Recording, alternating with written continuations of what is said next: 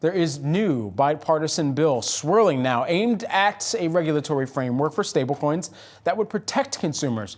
And we have the perfect guest to talk about this, Republican Senator from Wyoming, Cynthia Lummis, alongside Yahoo Finance's Jennifer Schonberger. Jennifer, I'll toss things on over to you. Thanks so much, Brad. That's right. Senators Cynthia Lummis and Kirsten Gillibrand rolling out brand new legislation to regulate stablecoins.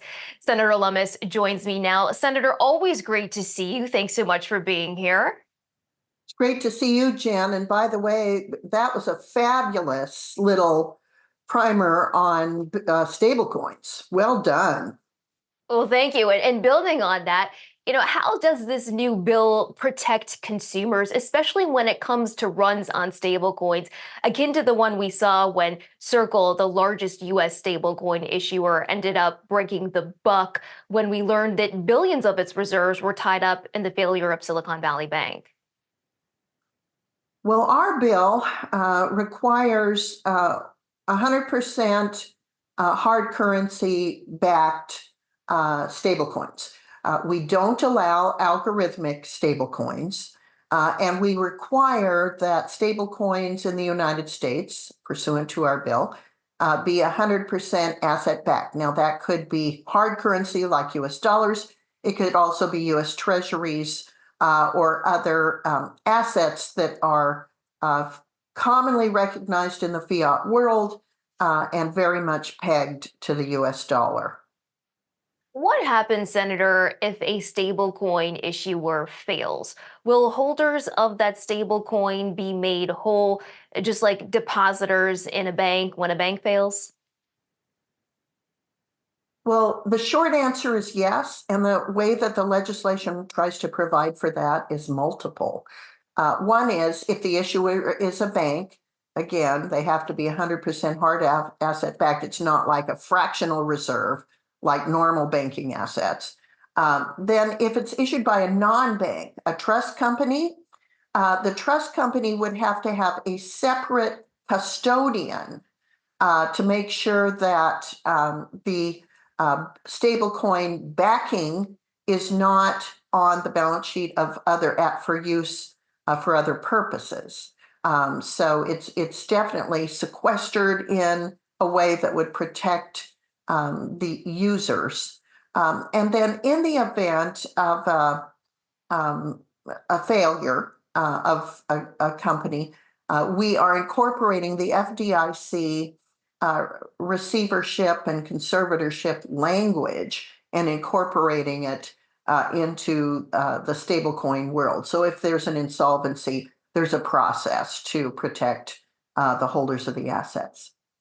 So given that banks and non-banks can issue stablecoins under this legislation, curious how this legislation would deal with PayPal and its issuance of a stablecoin, and whether a retailer like Walmart or Meta who may want to rebroach issuing a stablecoin, how that would work under your legislation, if that's possible. Well, the issuers could be a bank or a non-bank trust company.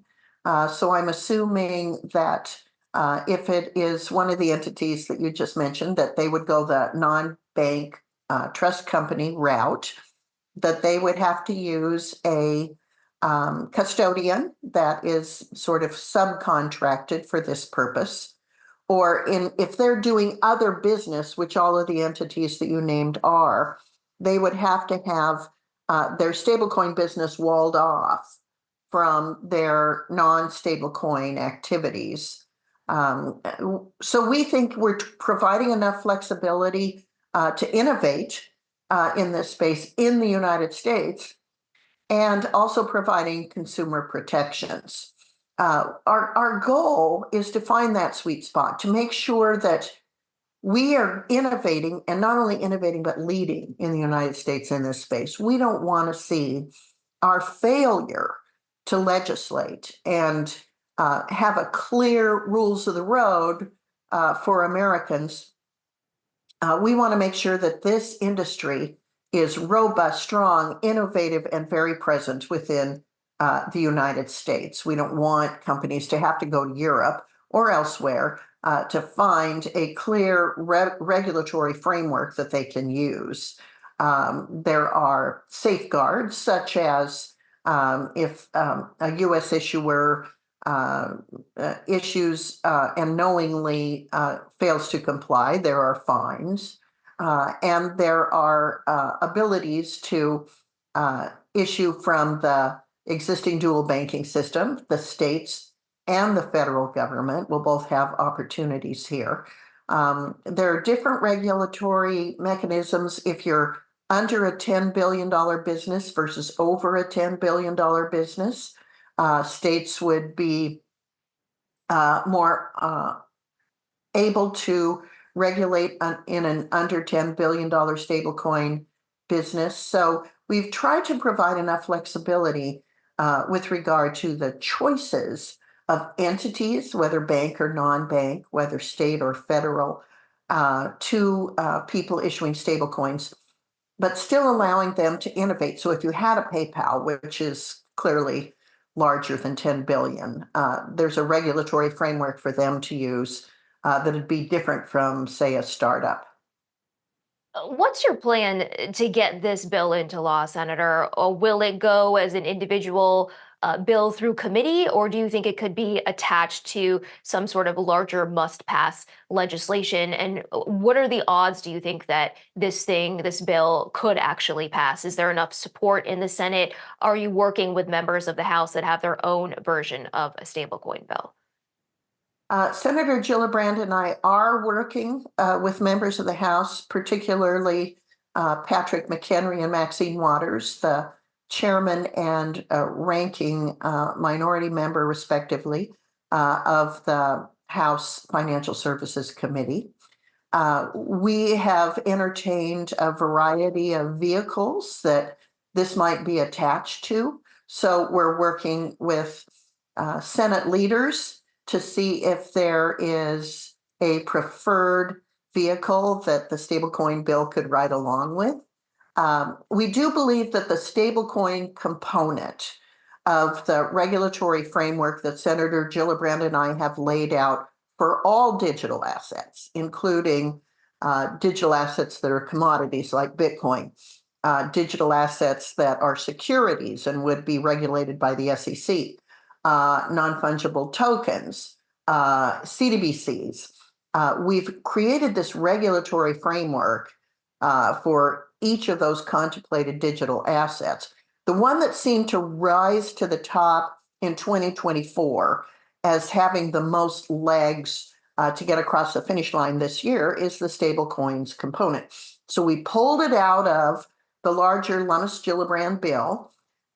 We put in the language of the FDIC insolvency provisions to add that added layer of protection to make sure that if there is a conservatorship or a receivership, that we're using procedures that already exist and with which banks are familiar to have that kind of an insolvency protection. And we are ready and able to work with McHenry and Waters and anyone else who's interested.